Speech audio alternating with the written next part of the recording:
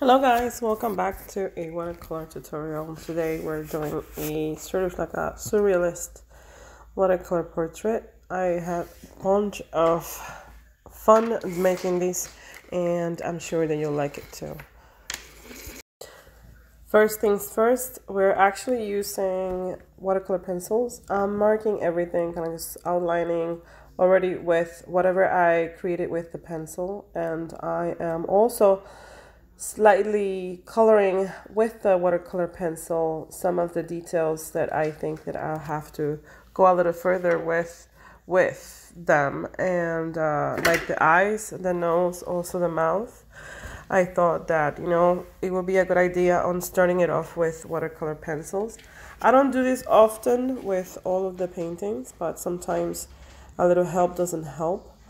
And I think that my main concern was to actually have some space for the watercolor as to the light or the white part of the paper, which I think that is kind of difficult if you don't mark it down. So the watercolor pencil actually just saves me a lot of time. This video is actually pretty long, even though I kind of just squeezed as much, and I also try my best to speed it up because it's a very long demo. I actually did this on Periscope, and I didn't mean to show all of the brushes. I actually used like two brushes out of the pack that I got. It's just a tiny brush and a medium round brush, and I also used a map, what I would call a map brush, almost like a map brush for watercolors, just to map out the bigger sections of the painting. I actually tried to zoom in as much as I could, and it was difficult because I do this through the app on Periscope. So sometimes my phone is ringing. If my phone is not ringing, the other phone is actually out of focus. So I try my best to zoom in so people can see the details. What I'm doing right now is actually going with the brush, and everything that I went through with the watercolor pencil, I'm kind of just giving it a little quick wash so I can start off with adding the rest of the colors.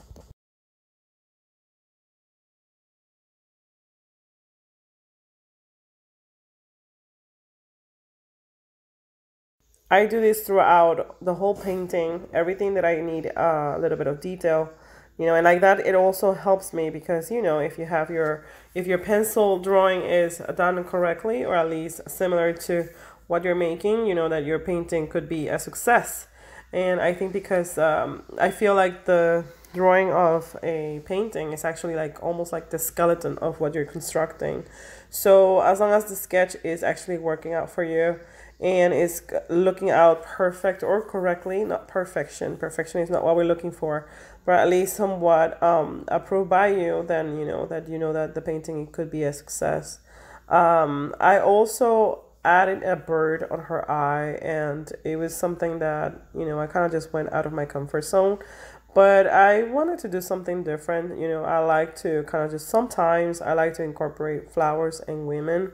I think it's actually a really cool combination, and I thought that this was perfect to add with the watercolor.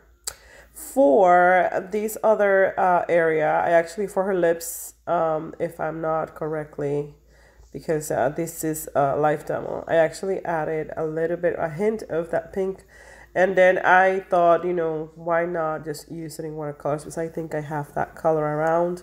There was a lot of color that I actually used, and I'm going to possibly just give you a few of them. I have them right here as we speak on my palette.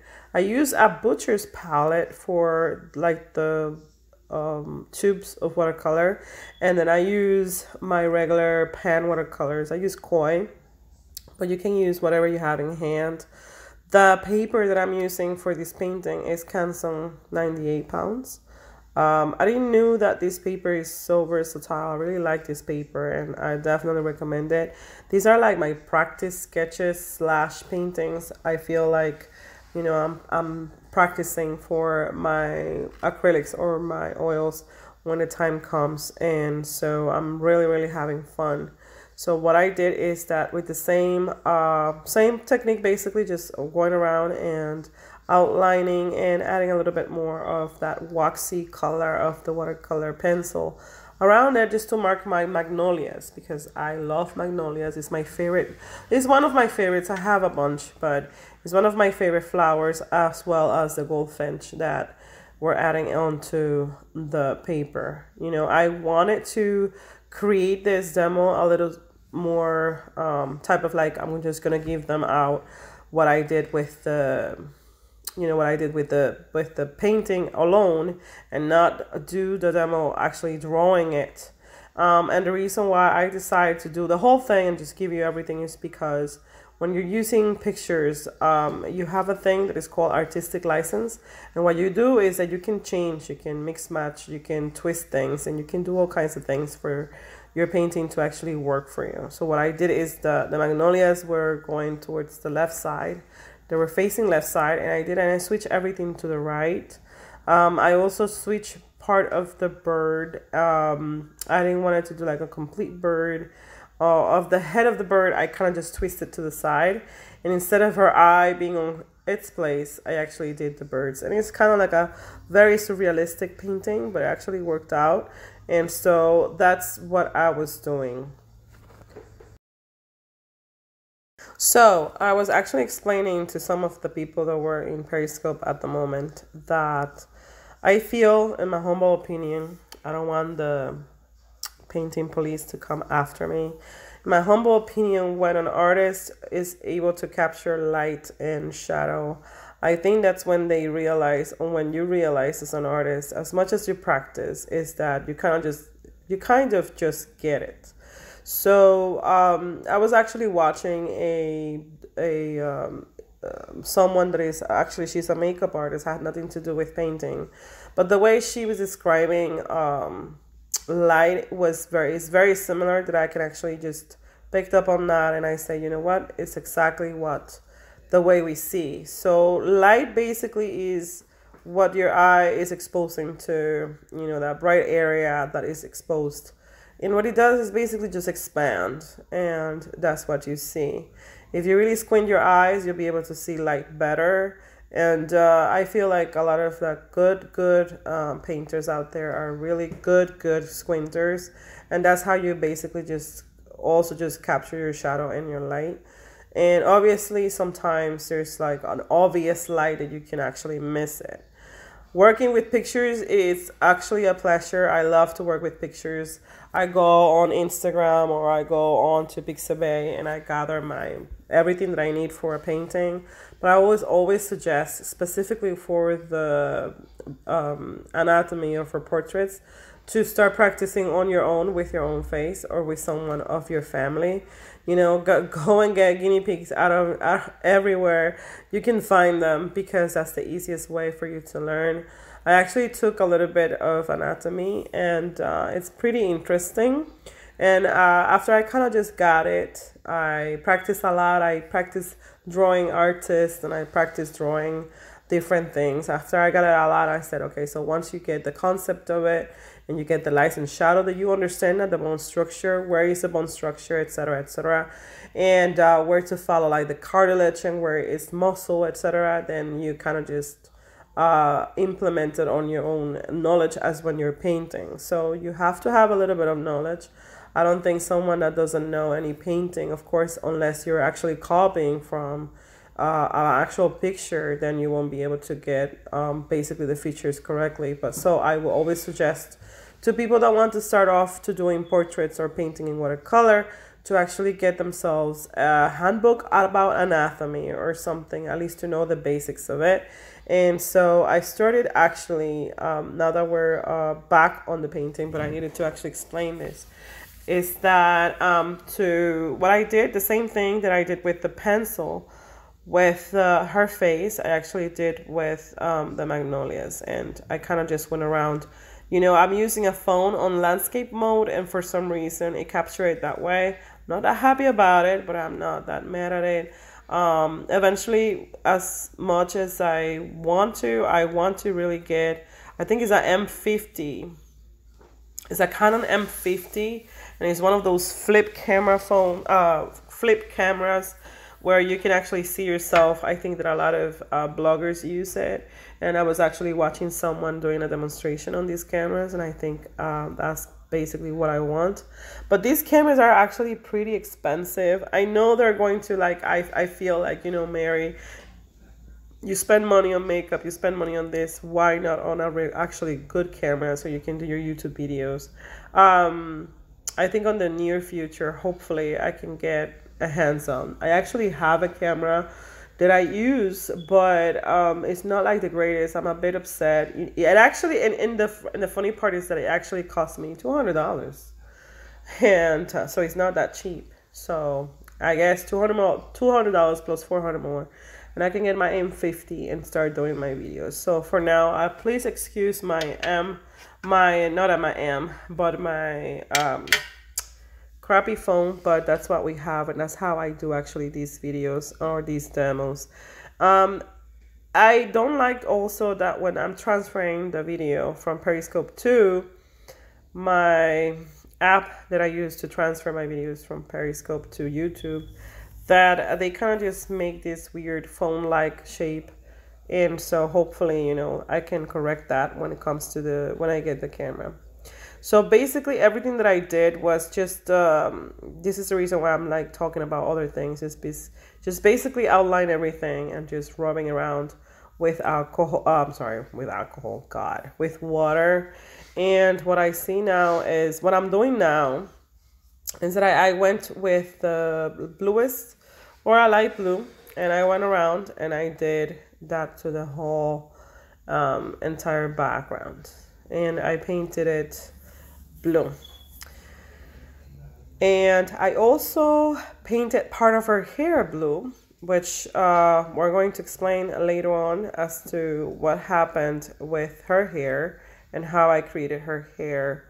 I think that when you're creating something like this, you're really not thinking about how it's going to, or the outcome. You're just doing it. You know, I have a full-time job, so I have to work. I don't have time to sit down and prepare a painting. So it's basically very spontaneous. So we're basically just working out the sketch and the colors at the same time. So after a few, I go all over around, just adding that light blue. And I did this in a very different way. Some parts have wet into wet, a lot of dry into wet. I try my best. Actually, like you see here, I'm actually just using a matte brush, and I'm adding some some sepia color, like that, very light. And this is going to be my ground for my hair.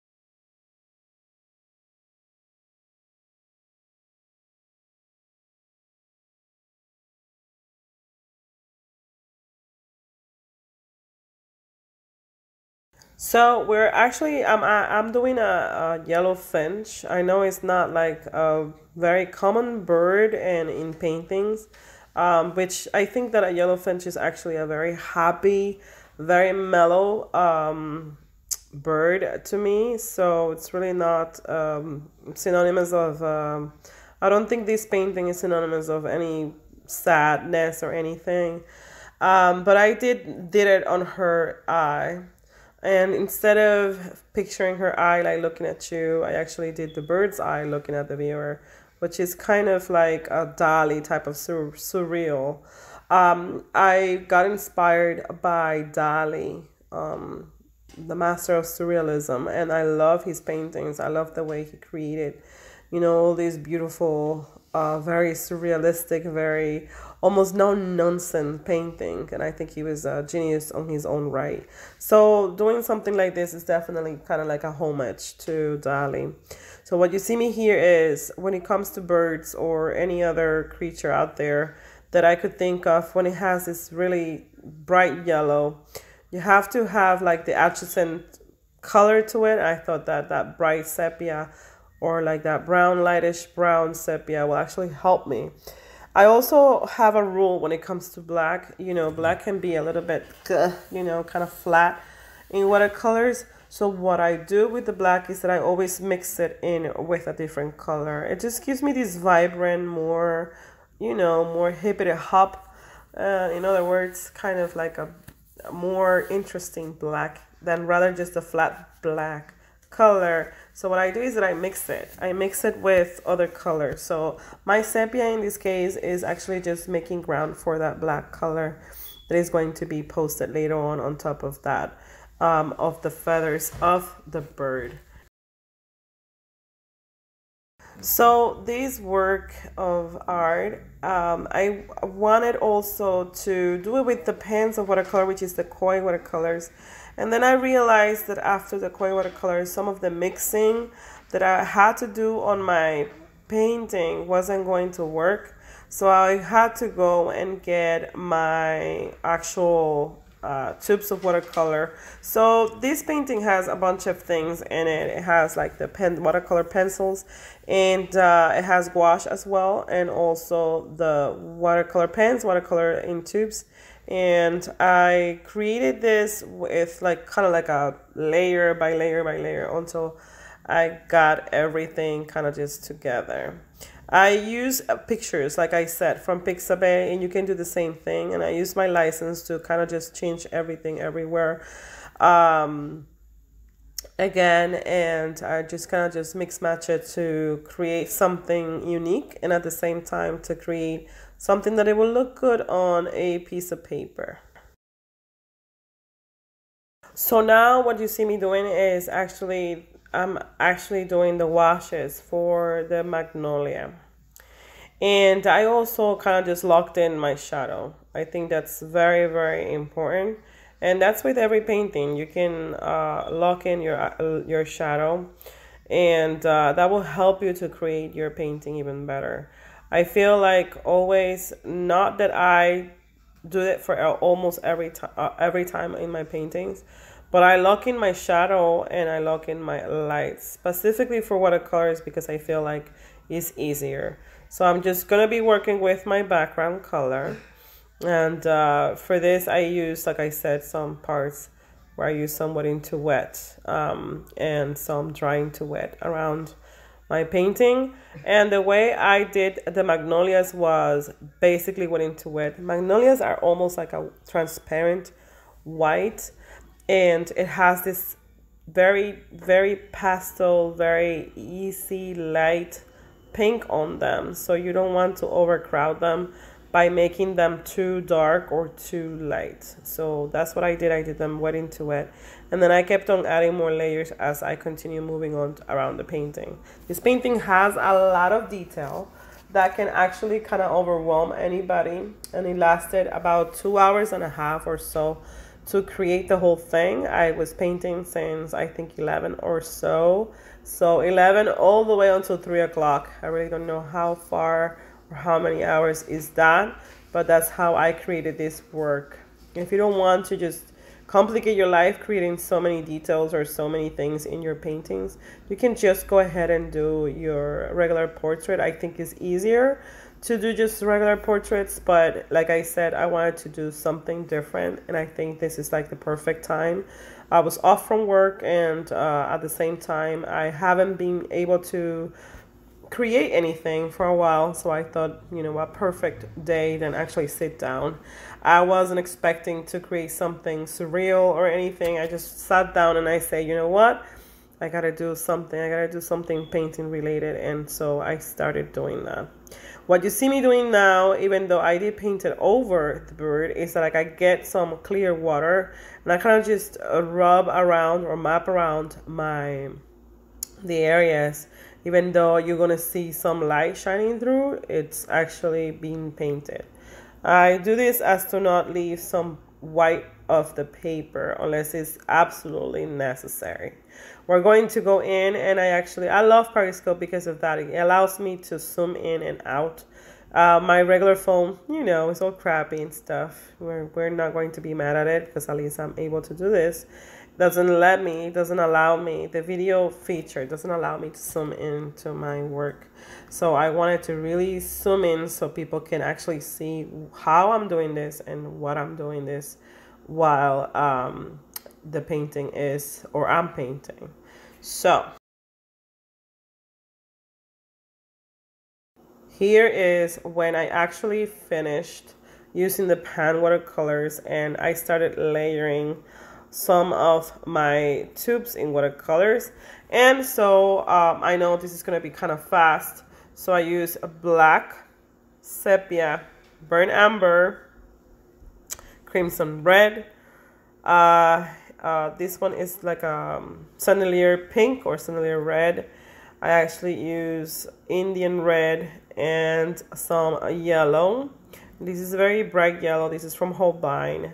I also use some green, and I created this. What else? Am I missing everything? Oh, and of course, some blue. I use blue 4, and this is specifically, all the colors that you see there are specifically all organized to create the face, create the portrait itself. The model itself, she has this rosy pink on it, and is also like this, almost like a coffee and cream complexion. She's very, very, very beautiful.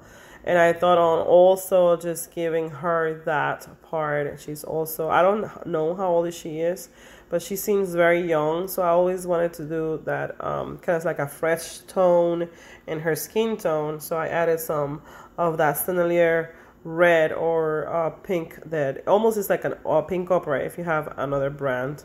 I started doing this by kind of just switching the green color on the side, yellow color, everything that kind of just belong together. I kind of just mix it in because I use a butcher's palette or palette. In the butcher's palette, if you use a lot of water, kind of just everything kind of just goes into a corner, and a lot of people don't like to use them, but these are the cheapest palette in the world.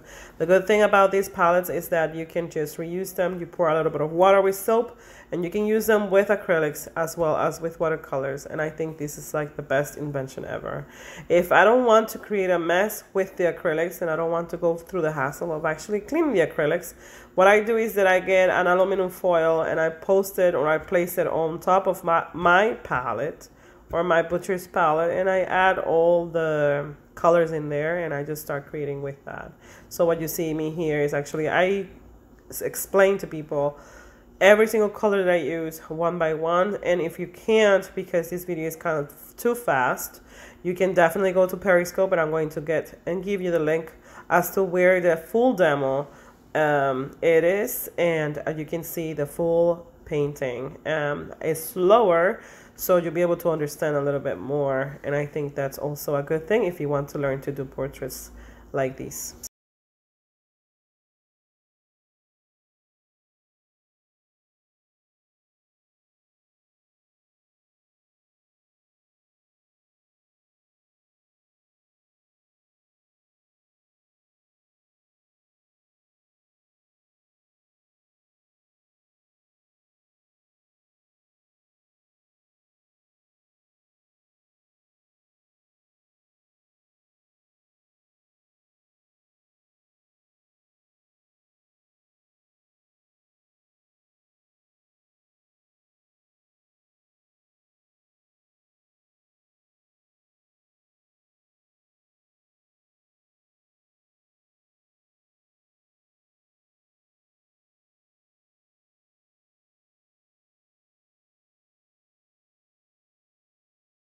So what you see here is that I'm trying to explain to people, you know, I'm going to omit some of the areas here, and I actually don't use the masking fluid. I don't mask anything, so it has to be with the little bit of the, like the detail brush.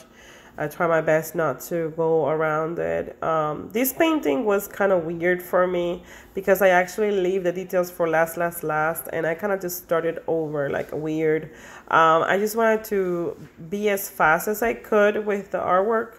And so I started doing details rather than the full face, but you're going to see how actually I constructed almost everything. I think that if I were to just start it without people seeing me, it will be like the whole face first, and then I will do the flowers, and then I will do the bird, and then I will finish with the hair, and then I will do the details of the eyes, etc., etc. So I kind of just did everything kind of like out of place, nothing in a specific order, and it was cool. It was okay, you know, I really liked it. What you see here is that I actually use Arteza, and I try to use this color here that you see me pulling out.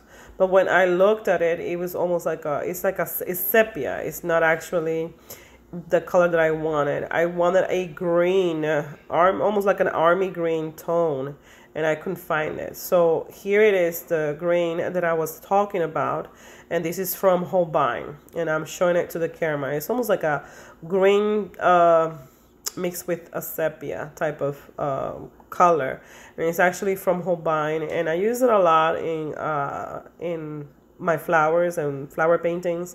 But in this case, this color is primarily for the portrait. It needed that green tone. Like I said, she has this rosy, kind of like a coffee and milk type of skin tone with in her, but there's some green undertones that if you don't really look at her, you really won't be able to grasp on them, but she does have it. Here I am actually showing you how I did my wash, and I always like to do this because like that you can see the color of the skin on the actual palette as we're speaking. So all the colors that I put in together, including a hint of that black right there, is on the skin tone, and it helps you to develop also an eye for skin, and it develops an eye to create different parts of the body.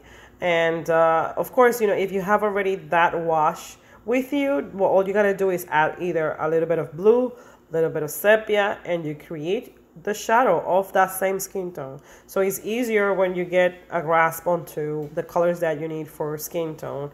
I think that was the most difficult part for me in the beginning, because I didn't know, like, how do you know the undertones of a human being? Like, how do you know this person has yellow in them?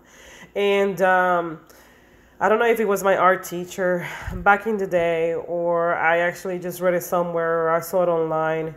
I started seeing skin like sand. So if you go to the beach and you grab a bunch of sand in your hand, you see the sand is different colors. There's some brown, there's some dark, there's some white, there's some green, there's some blue. There's so many minerals in it.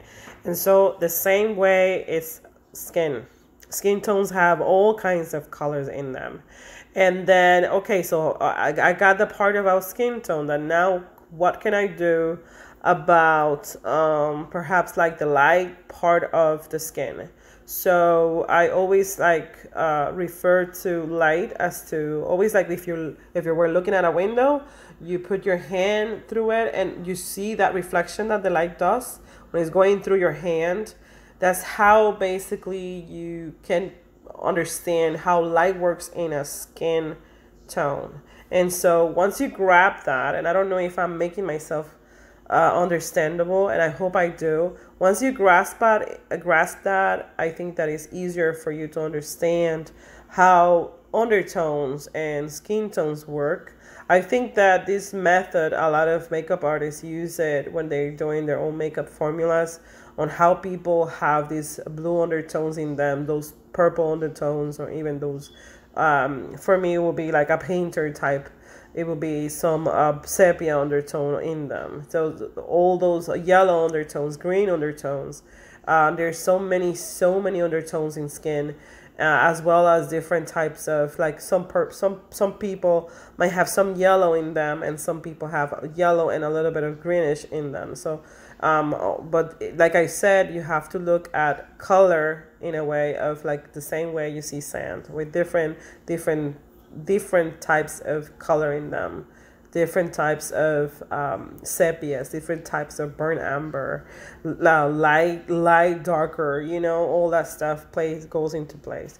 So I was actually explaining on Periscope, and I would like to kind of just rephrase it here, is that, like I said, I'm marking, and the first thing that you see me marking, and I do this with almost everything, is my shadow. And I'm not afraid of marking my shadow.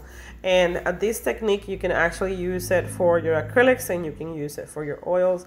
I think it makes it easier for you to see, okay, so once I have my shadow, then I can create my form, and then from there I can take it so on, so on, so on, until you get to your lights.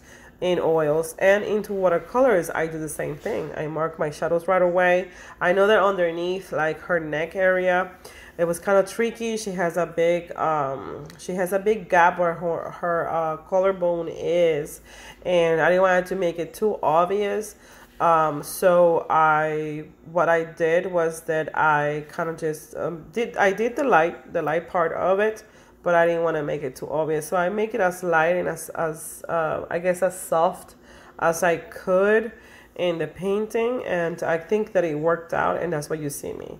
I usually, when I'm doing a portrait, I usually just do the portrait without caring about the body, but I thought it was just a way of, I don't know, like it looked more complete with doing part of the body and just doing the whole portrait, just the neck and the face. So I created also her shoulders and her neck area. Now you see me that I'm actually just putting in part of, like, the part where the bird is, what I think that was the most difficult part, but we're going to go into details later on. So for the nose, again, this is cartilage. What's underneath is just basically a hole. That's for every human being. And so I added a bit more to the same wash that I was using. I added a little bit more pink, and that's how I created the nose. And of course, you know, the good thing was that the picture of the model that I'm using, or the model that I use, she has this pronounced highlight right on her nose. And I don't know if it was on purpose, but you know, some of these girls are masters at taking pictures of themselves. So I think that that was perfect for me in the case of the painting, because I was able to kind of just get that light out of my way without no worries. I drag the same color, and I grab it around.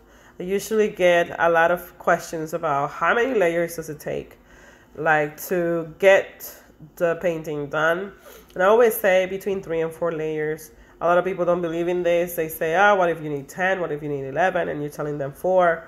But so far, almost in every painting, I take between 3 and 4 layers. So this will be my first layer. And as you can tell, I'm not doing it in a granulated, or I'm not doing in a gradual way. I'm just applying paint.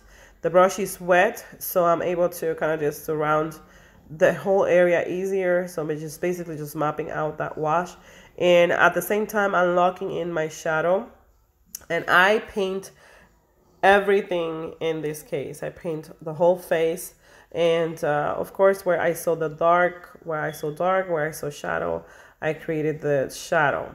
What you see me here, or what you see me doing here, is basically just jotting down where the light is for her lips. I think that's a big deal for me. I like the details. I like people to see shine through light. Like I said, I'm a bit obsessed with the topic of light, because I think that was the most difficult part of me learning how to do these things. And for someone that has more experience, I think that they already know that that's what we actually aim for. Light and shadow is very important.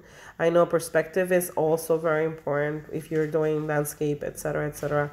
And for us, you know, if you're doing something like that, like a portrait, I think that that's also part of, you know, creating a human being. And what you see me here is also following, and I was actually explaining, and I'm going to explain over here, that always the upper lip is going to be darker than the under lip. That's sort of like a anatomy rule, kind of sort of portrait rule, whatever you want to call it, is because of the shadow, the under lip, right? I'm just not, you know, trying myself to be as technical as possible. So the upper lip is casting, or the one in the bottom lip is casting the shadow on the top part of the lip. So you will always have that dark dark upper lip and the light upper. Oh my god, now I'm confusing myself. But you get it. The bottom part was always be light, and the top part will always be dark. Same thing. You have shadow underneath your nose. Now, when I was started doing portraits, this was very difficult to understand. Like, how much shadow do I actually? I've seen artists really like dipping in a brush and really digging in and dripping that underneath the nose with a lot of dark skin tone or a lot of dark shadow. And I learned that in order for you to kind of just cast a nice shadow of her nose, of the nose, has to be in a way, a very delicate way. Women are, everything is kind of like more softer than men. So every single, like the chin area, very delicate, almost like very thin layers went under there. The same thing goes for her nose. Underneath her nose, the shadow casted from her nose, it was very delicate. So you don't have someone with a lot of strong features. If it was a guy, if it was a male, then I'll do that shadow a little bit more darker. I will sharpen those jaws, of course, and I will do it more like, almost like more masculine. So that was the part that I think that nobody explained in their videos, and I couldn't grab it from anywhere. So this is basically learned for experience. So those shadows underneath her chin, the shadows also on her lip area are very delicate, almost like I did washes over washes until I got it. Now what you see me doing here is just basically applying the last shadow or cast shadow or whatever dark color that you might find. I do a mix of blue and black. Again, it has a sepia underneath, and then I'm doing that blue, and it creates this really rich, almost like translucent black with a hint of blue that you'll be able to see. You can't see it from here right now, but on the picture you'll be able to see it, and if you go to my Twitter you'll be able to see it on the painting as well. And so that's what I'm doing here. I'm just creating the bird's feathers, which is a different way of doing details, of course, and maybe one day I'll be able to do a bird painting so you can understand a little bit about more of the detail of the feather. I think that adding the sepia underneath, specifically for this bird, not for everything, but for this bird, allows me to see the light of the feathers as well. And I actually helped myself with some gouache, so I wasn't too worried about going over the lights of, or the whites of the bird's feathers. So I kind of just did, what I had to do with the dark color, and then I went back to with the gouache, and I redid the bird. And this bird, like I said, I kind of just twisted the head a little bit, and I play around with it, and it's in a really uncomfortable spot for this model, but I wanted to do it that way. Actually, just very cool way. I actually did the little legs grabbing onto her eye, and I kind of just love the way it came out. And we're just gonna move on to, after the bird, we're gonna move on around the area, around the whole painting. The crest, the same way, I kind of just exaggerated everything. Wash helped me a whole lot. The beak was giving me a bit of difficulty because every single bird that I saw on pictures, they just being sideways. None of them are actually frontal. I don't know. I couldn't find it. I didn't have the patience to go through Pixabay and choose my pictures. I just chose whatever was closer. So I was it gave me a little bit of difficulty, but right after I found a picture I just did, and whatever, I finished it with the gouache.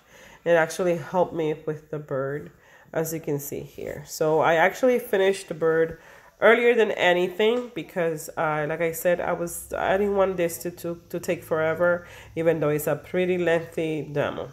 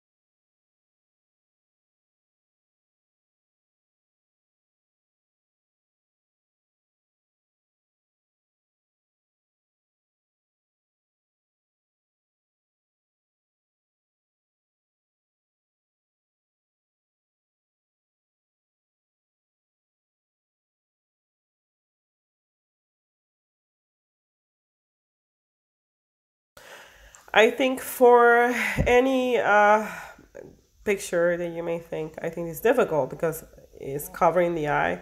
Where does the eye start and where does it end? Well, just to give you like an idea, you always have an eye space between your nose and the other eye. So if you were to look at yourself, there's always the same space between your nose and your two eyes. That's for almost every human being, unless you have some type of condition, or I don't know, you were made that way. But most of us have an eye length between our nose and the two eyes that we have. And that's how I kind of just measure where the eye was going to start. And on this case, I kind of just went a little bit with the details on her eyebrows. I'm not crazy about doing details on eyebrows. And there's a reason to that. But I kind of just broke the rule when it came to this one. And I started them off with a little bit of black color. And then I added the sepia later on. But you see me doing her eyebrow. I noticed too that she takes very good care of her eyebrows. So I wanted to just give that a really nice detail. Again, I'm going underneath the nose, and I use this sort of like a sepia with a hint of any color that is darker for her shadow. The nose, everything, specifically the nose, is something that, oh my goodness, I hated to do them. I didn't know how to really create that, cast that shadow. A lot of people ask, and I heard and read, the shadow of the nose, the casting of the, those nostrils, you have to learn how to do that, blah, blah, blah. Same thing with the mouth. It was very, very difficult. So what I will suggest you to do is that start slow. Don't rush yourself into creating the shadow underneath the nose. Just start slow. If you have to go around, just do it. And then you come and you do like one layer and then a little bit darker until you get to what you want, because it could be a bit frustrating creating noses. Believe me, I've tried a whole lot.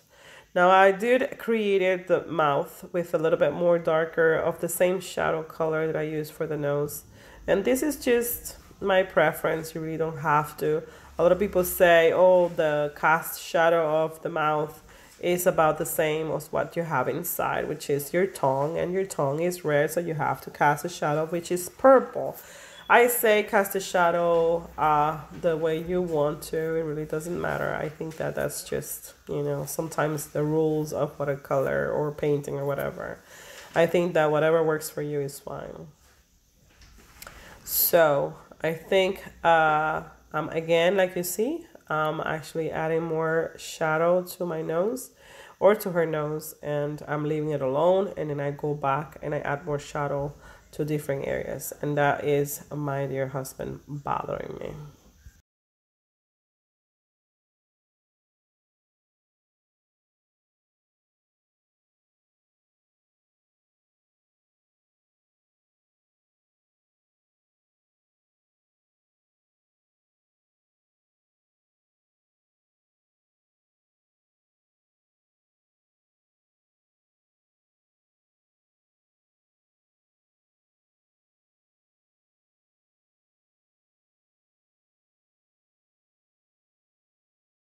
So now we're going in for the lips. Now, in this case, and I'm glad that she didn't have no makeup on, and I really didn't have to bother with that.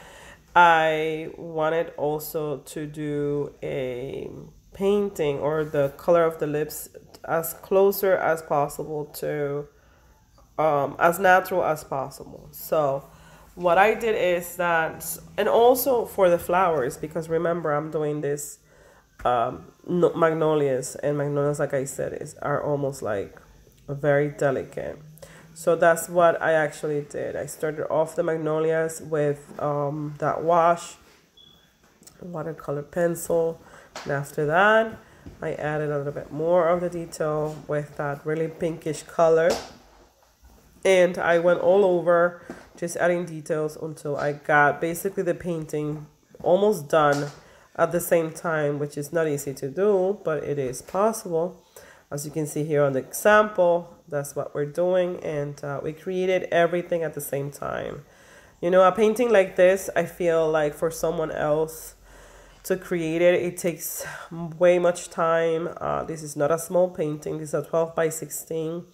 And like I said, a lot of details. So 2 hours and a half basically means nothing compared to the amount of detail that the painting actually has. So I try my best to do as fast as I could, as I'm actually explaining some of my viewers how to do this.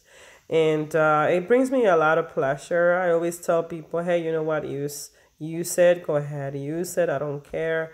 Do what you gotta do, learn from me, learn everything that I give you. You know, this is free for your use. So I say the same thing. If you learn something from what you watch or from what you see, it brings me a lot of pleasure. I have a lot of dreams when it comes to my work and my art, but for now, you know, I'm just doing what I can with the work that I do. I love to create, and I think that I'm more focused towards the creating part than actually anything else for the moment. Like I said, I do have a full-time job, which makes it very difficult sometimes to concentrate in work or in art in general. So I'm just creating, I'm just adding and just doing and just you know, just try my best to grasp onto any subject out there. I love to make almost everything, but for me, you know, this is for me one of my favorites, which is portraits. They're not easy, but you know, they can be managed as long as you have like the basics, I think. I always tell people practice makes it better. You have to practice for everything. As long as you practice, I think that you become better. And you really don't have to be a know-it-all or a master painter to know the basics of painting. I think that does creates some patience. I heard a lot of people saying if you put into, I don't know, certain amount of hours, then you create kind of like you become this and you become that. And I'll say for art it's like you expand your knowledge every single minute, every single moment. I don't think up to this day, and I have more than 10 years painting, I can tell and I can say, oh yeah, I am this master painter. I really can tell and I can say that. If I say that, you know, I'm wrong, because every single day that I'm painting, I'm learning something new. And I try to incorporate it in my work, as well as I'm trying to explain to people how I got to this point and what did I do. It was a lot of trial and error. So I think that the best way is actually just to practice, and then the rest will come, you know, just have to be patient. Patient, I'm sorry.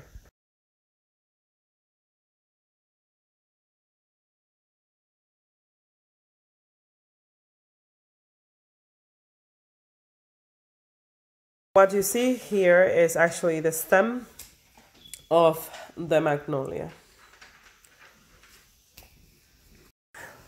These stems are darker, and so what I did is that I started them with a yellow tone, and then I end up with a very dark blue, and then after that I added a black tone to it, and so they have this very nice contrast in them.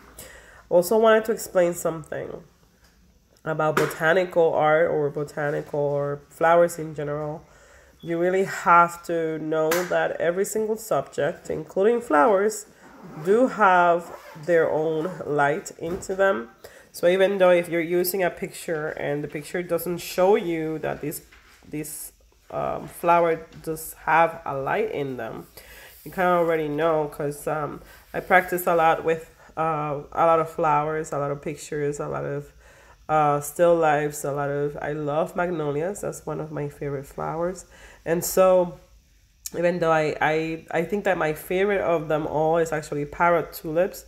If you get a chance, you can look up for parrot tulips, and I think that's one of the most beautiful flower. You know, there must be out there, there's gotta be a bunch of other beautiful flowers, but parrot tulips to me, I think is like one of the most. It's just very colorful, very happy flower, and they usually come out in spring. So magnolias is basically one of my go-to flowers when it comes to, because they're easier to make. It's just basically just one tone all over the flower, which is pink and white and a hint of yellow. Now a lot of watercolorists, they do add some blue when they're doing white, and there's nothing wrong with that, but I trying to omit that white, and instead of I just added a hint of purple to it.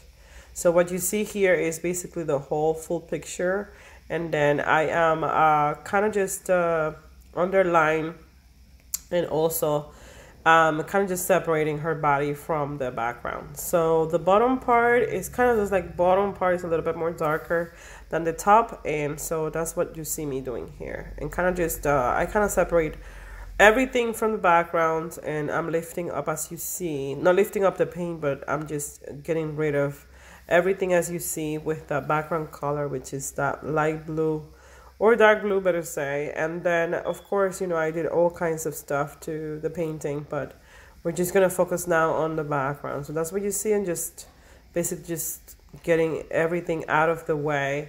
One thing about watercolors that I did learn, and that I would like for you to practice as well, or to get into, I guess, just to make it a note, is that I feel like when you really put down a really dark color into next to a really light, or the brightest light next to the really dark background or dark color, because obviously the light expands, it just creates this beautiful contrast.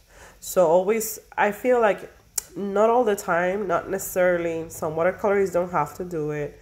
I do it. I love to paint with backgrounds. And the reason why is because I feel like my painting looks more complete. It's my thing. It's my thing. After all, you know, I broke my head trying to figure out what color goes with what. So that's why I like to create backgrounds for my paintings. But it's not necessary. I've seen painters, I've seen painters creating this type of work without no background whatsoever. So you don't have to. But there's something about sometimes the background, and also the background actually should help the painting. So that's, you have to take that in mind. If the background is not going to help the painting, just leave the painting alone and just keep it moving, unless it's a still life, of course, because I think that you might need some type of background color in it.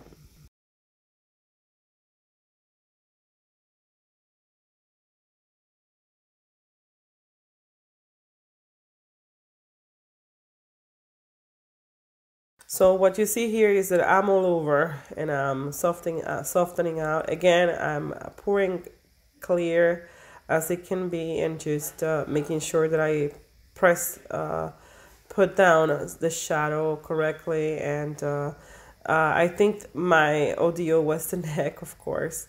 You know, there's always something. Her face is tilted, so the neck is something that I needed to really like get on and do it right. I didn't want it to mess up. So this is my second layer, as you can tell.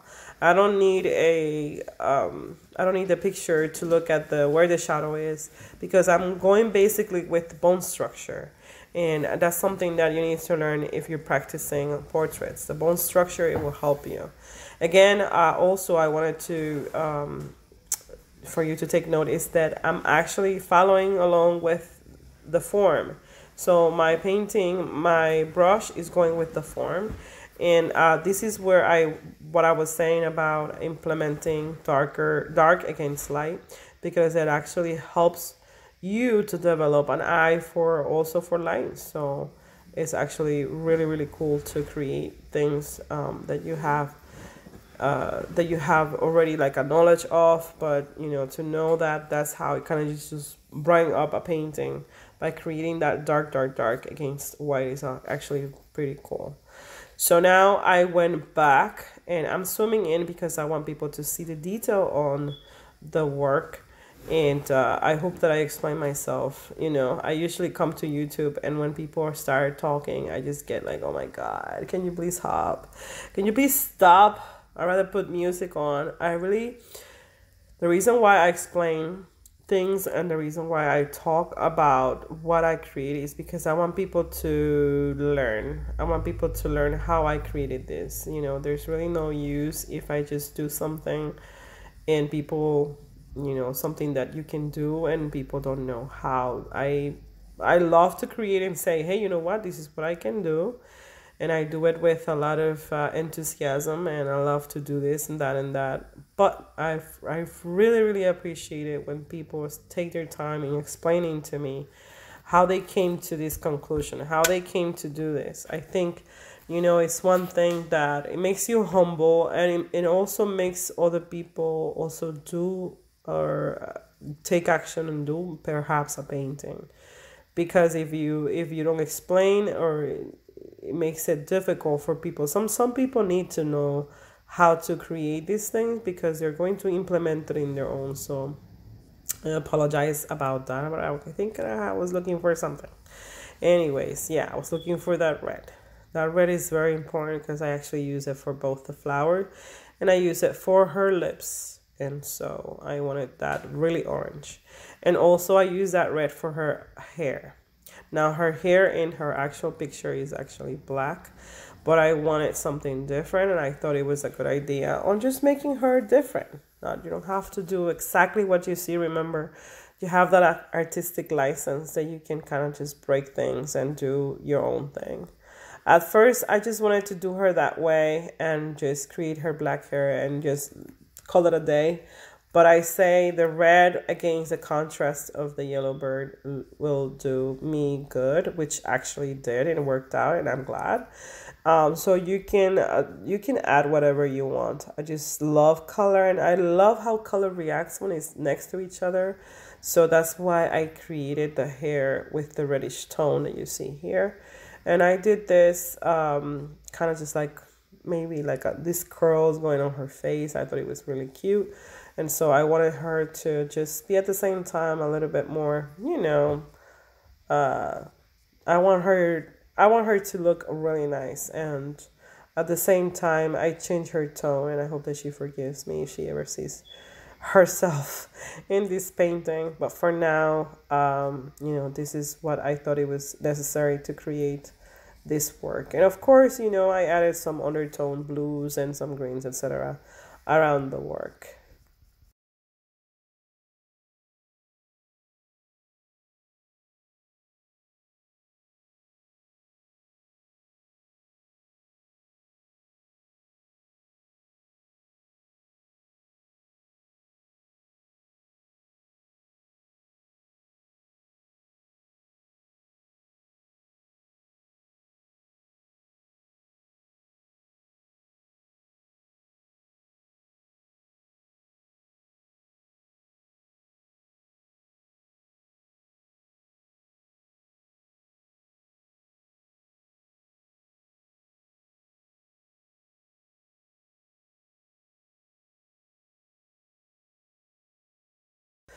So in the beginning, when I was looking at it, I was like, oh, maybe this is not going to work. I should have added the red.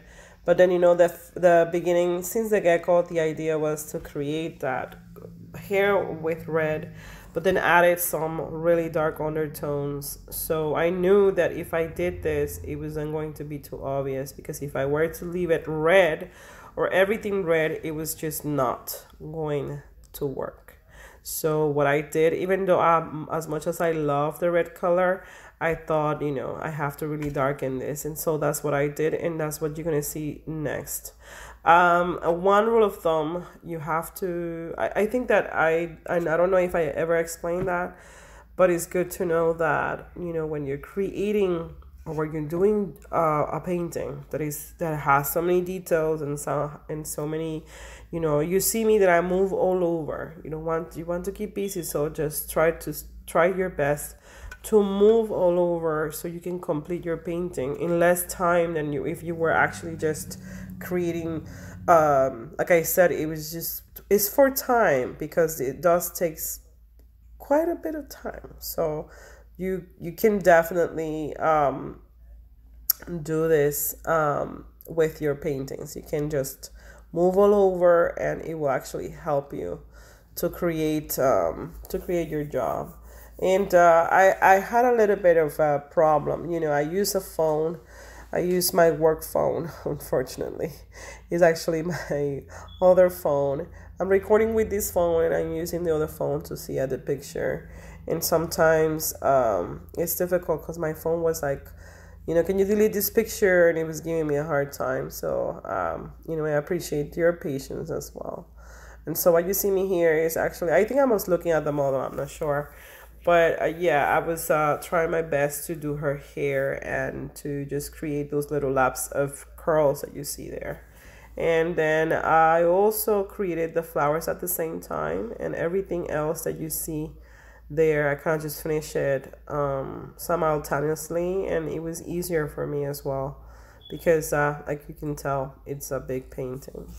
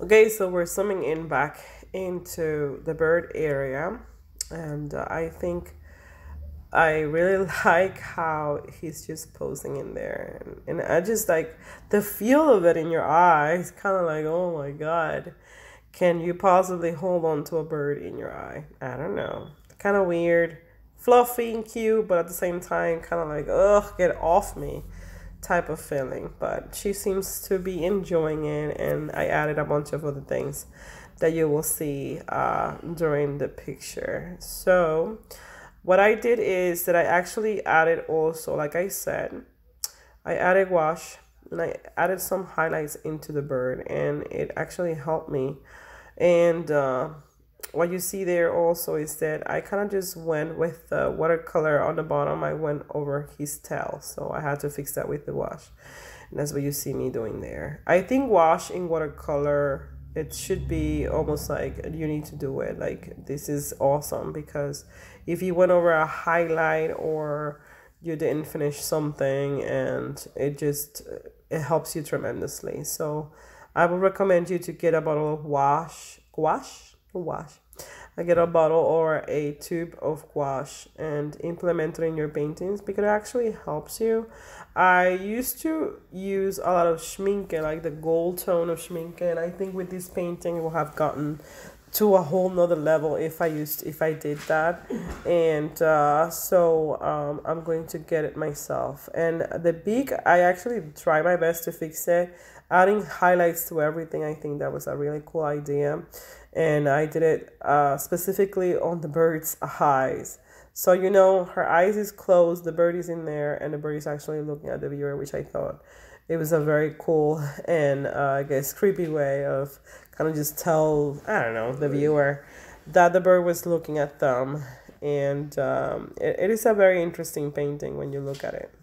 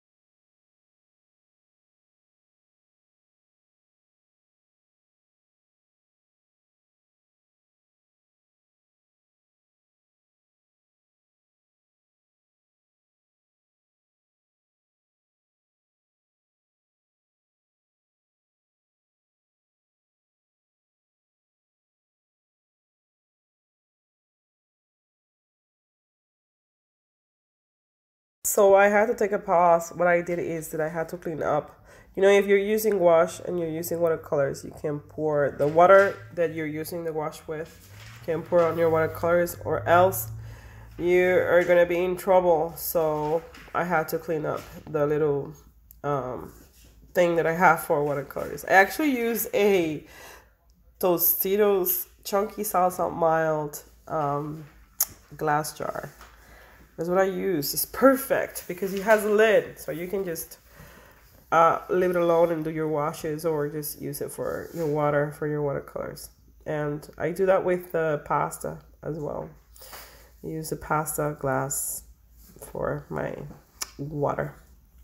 All right, so what I'm doing here is adding a little bit more reddish tone and adding more shadow. You don't have to necessarily if you're going to do like dark tones like I was going to do, but I thought that it was necessary. I wanted to really do the right thing here with the hair, and I also kind of just wanted to see how the hair was going to look when you're adding a dark tone. So that's what I did there, and you see me basically just really applying that. Again, something that it's difficult, because it was difficult for me in the beginning when I first created a piece and I didn't know how to tackle hair. I think that's very difficult. So I think that in this painting is sort of like a resume of everything that I've learned over the years. And again, I feel like the way I create hair is by shadow and form and light. Everything has the same thing. So that's what we're doing here. Even though the model on the picture does not have this type of thing on her face, on her head, on her hair, I kind of, because I've been working with watercolors for a while and doing portraits and doing hair, etc. I kind of already know where the hair kind of just follows. So hair shadow is where it bends. And so that's what I've been doing on the picture that you see here. For the darker tones, I think I use sepia. It's the closest color if you're using that red tone. And I actually added that red tone and a hint of black because it's basically like an undertone of what I already put down, which is that red color. And I hope that I made myself understandable when it comes to color mixes. It's not an easy thing to do, to create without just applying and doing your own washes and your own formulas. But it's just worth it. I recommend you to try your best to use one of those. My goodness, I forgot the name of it. I'll get it. One second. It's a color wheel. So just get yourself a color wheel and start studying because it's important. I think that's what made me understand color better and how I can mix my colors. Just the color wheel alone. It gives you 3 ways of what goes with what and what color. It's secondary to the other color and how they mix and match, etc., etc., etc.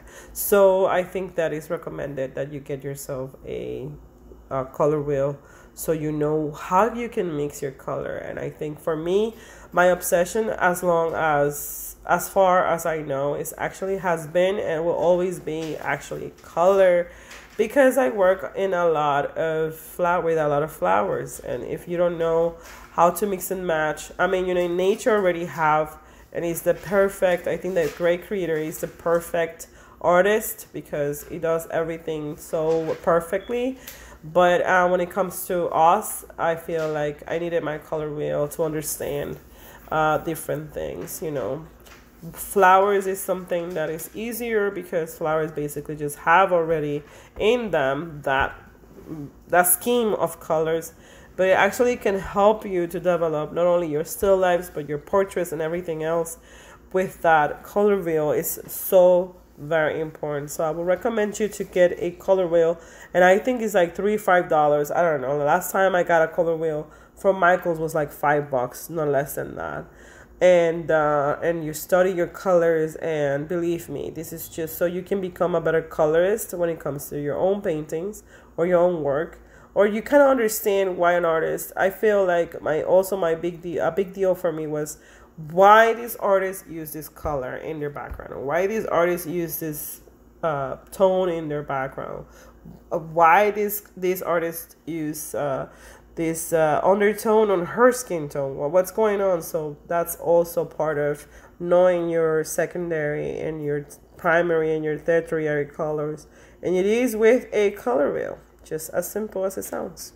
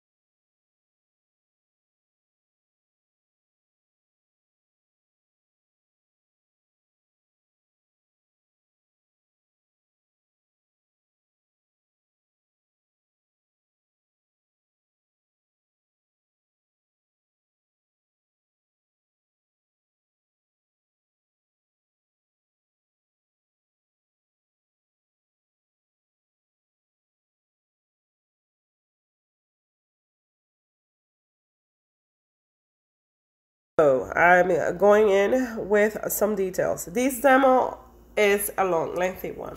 I was explaining people on Periscope, please don't give up on me. It is lengthy. I didn't mean it to be lengthy, and I didn't want it to do like half painting, half explaining this, I wanted to do everything at once because I don't have the time as other people. I just have to do, this is what I came up with and this is what I'm going to do, and I'm going to finish it today. That's how I work. The way I actually got into speed, like I know how to speed my paintings or as fast as I could. What you see me spreading in there before I go on to the speed thing is alcohol. Just use it in some of the corners of the painting because I thought it was cool, and I can live without it. Also, so for you to pick up on speed is the same way. You have to, not only you have to practice, and I think, but what I did is that I time myself. You know, this takes 10 minutes, this takes 5 minutes. How fast did I did this? How many minutes do I take to do a small miniature? How many minutes do I take in doing a bird? And so, you know, speed is for painters like myself that don't have much time to sit down and to really just recollect and just collect pictures and then study and do the sketch. It's just not realistic for me. So I have to, what I do is that I pick up my pictures. I probably pick up pictures way ahead of painting.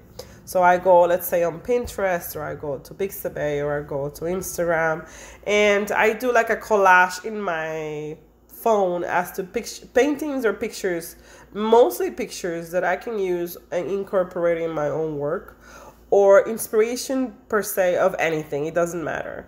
And I have already that collection of pictures in there, just cause. And when I basically sit down to work, then I go on Pixabay and I add whatever rest, which I actually did with this particular painting.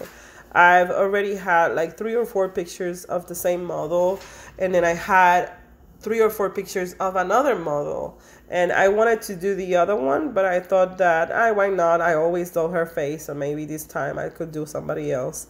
And then I started doing her face instead of the other one.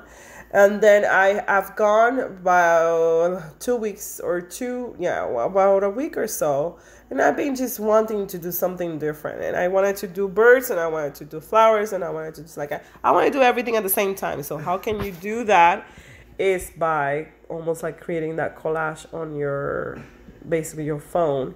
And I took some pictures of I took pictures of that goldfinch. I have also a chickadee, which is also my favorite bird. And I said, you know what, I'm going to combine these magnolias here with this chickadee, and I think this is how I'm going to do it. By the time that my actual painting, or the day for painting, which is today, came, I had only the mole's face. And I already have like an idea how I'm going to do the bird. And then I had an idea of how I was going to do the magnolias, because I've done magnolias pretty much almost all the time. And so I sat down and I said, I want to do this I want to do. And I thought that, you know, there's got to be an inspiration behind your work. And, you know, I've been back home is actually shaking, the earthquake and everything. And I've been very stressed with everything. You know, I call my family. My mom is over there, my brothers. And I haven't had a chance to really sit down and do something. So I said, you know what, a friend of mine in Twitter actually tweeted me and say, you know what, try to relax, try to get your coffee, your breakfast together, and start painting, amiga, you know, so you can relax a little bit. You know, I think that he understood the amount of stress that I was going through. And I think that he's telling me that actually helped me. So as soon as I got everything, gathered everything, all the materials, all the pictures, I went to Periscope, turned on the camera, and I said today we're going to paint, and it's going to be lengthy. And here is the demo. I want to thank you in advance for taking your time into actually watching this. I know they're lengthy, but I feel like if I don't cover everything or I show you everything that I do, it's kind of like cheating. So I like to show everything that I do. How I did it, I think is important.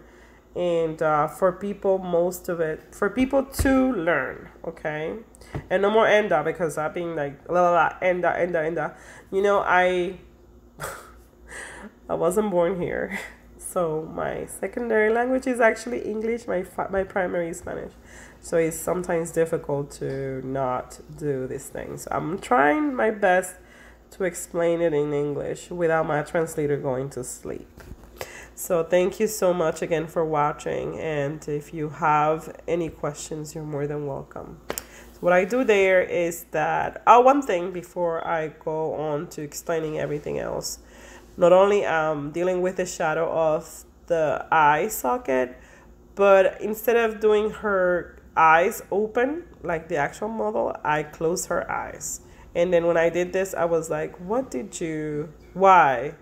But I thought it just gives her more of a pleasurable face than actually having her eyes open. This is not about creating pain for her. This is more about, oh, you know what, I'm just here and she's gonna make me with flowers and and her bird on my head, and I'm not even gonna feel it. Sort of type of thing. So I created her eye closed, and then I was said, I'm in trouble because she doesn't have her eyes closed in any single picture that I could actually try to find. So I had a little bit of a difficulty with the eye, but managed to kind of just paint around it. This is my second layer, same colors, just adding a little bit more of that sepia color. And this is just to give a really nice tone. What you see here is me going around where the shadow and casting the light. I didn't want it to go over the light, which is very important, and you shouldn't do that. Although we're not here trying, like I said, to create perfection. If you really look at how I'm creating that work, is that I'm adding everything kind of just together, the shadow with the washes of paint. But one of the things that I can't seem to do in here, but I was actually rounding up the brush. So I'm actually constructing that, basically this rounding up the subject as the chin area and all that stuff.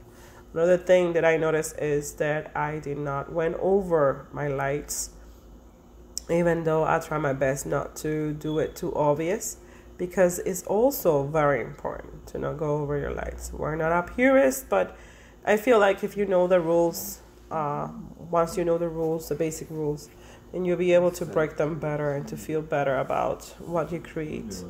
And so that's what we're doing here. And you don't see my hand is because I'm all the way down in my painting and just doing all kinds of stuff, and I forget to move the camera. So I truly apologize for that. And I think I did it right at the last minute. There you go. So this phone stand is pretty far from the painting, and I didn't notice until I did this now and I'm looking at it. So what I'm doing here, this is a watercolor, and I also like to do that feeling of watercolor feeling into my paintings. So what I do is that I do that little, like, I don't know, like it's all over the place watercolor type of thing, and I'm blowing as I go. So a lot of droplets of water on the corners and just blowing that up. You can do that with the straw, but I prefer just to do it by my own, just the way I want to do it. I think I feel like I control it better. And I just sprayed some watercolor all over, and I just wanted to have that feeling of watercolor into my work. I also did it, so now I'm just like accommodating my camera. Sorry. So we're just gonna zoom in, going back in, and sitting down. I think that's the best. That's the difficult part. Try to zoom in and doing everything with the phone, but it's working. We're just gonna leave it a chance. Just wanted to show you how I did this. And so I hope that you are able to grasp on how to do this. You really don't have to do that part. Not necessarily. I just do it because, I don't know, it just takes me away from perfectionism.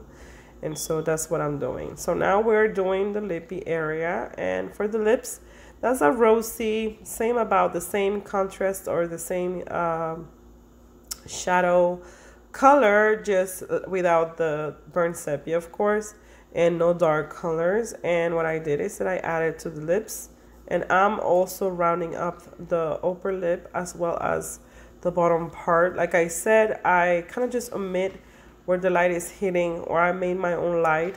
The picture does not have that, but I wanted to incorporate that. So I went around that and I created that almost like a cast bubble in each part of the lips, so I could just go around it with the brush and not paint that part which I left white.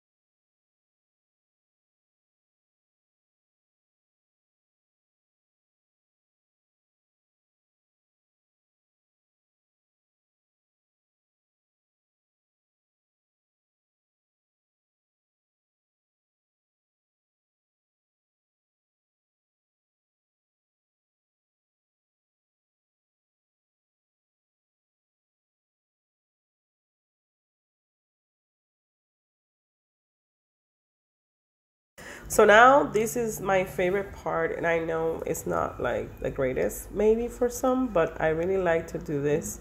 I did some tears coming out of her eyes with water. I thought also it will be really interesting. I cast a bit of shadow underneath the bird because I thought, you know, a bird is on your eye. Why not just create a shadow? I didn't want to do anything creepy or anything like that, but I did created some tears. And this is not easy to do. You see me going around. There's tier number one, and it's kind of like medium size, bigger and longer, kind of like thing. And I did 3 tiers on her eyes, which is pretty cool with watercolors, and you can see it on the finished picture.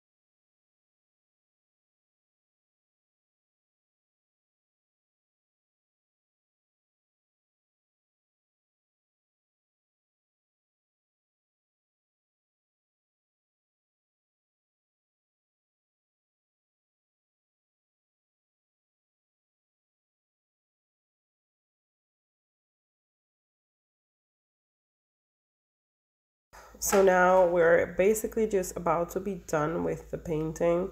Oh, I did create the middle size, or the left side plant, or the magnolia better say. I started doing her middle side. It's the only one that is actually looking at the viewer. And this goes with the same principle. You see that I have one small one, medium size on the top part, and then you have the open one basically just showing everything. So it's almost like rule for me on doing my work. And that triangular space that you see there as well, everything has sort of like a bounce effect on this work, and I think it works out perfectly, and I really like it. So that's what I'm doing, is basically just doing the middle part of the flower, just creating also the veins of the magnolia, and just adding a lot of different details into the flower, which I think is very beautiful in itself. And so together with all of this, I think it worked pretty well.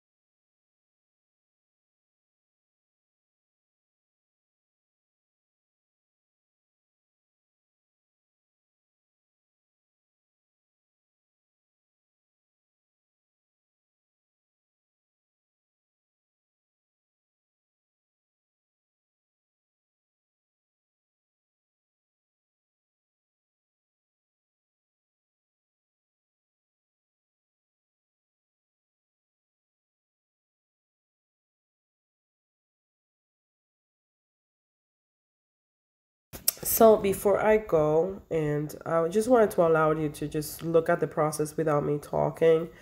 I think that this is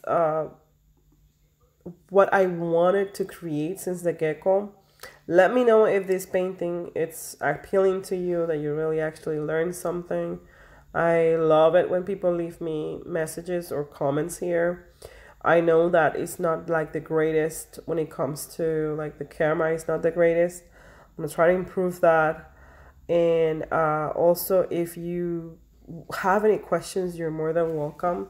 I have this is my account for YouTube, but I definitely, like I said, I'm gonna post where you can find me on Instagram and my other videos as well. And what else I was gonna say? That's it. I hope that you enjoy watching it, and that you continue to enjoy and also to share with those who like this type of work or that like art in general.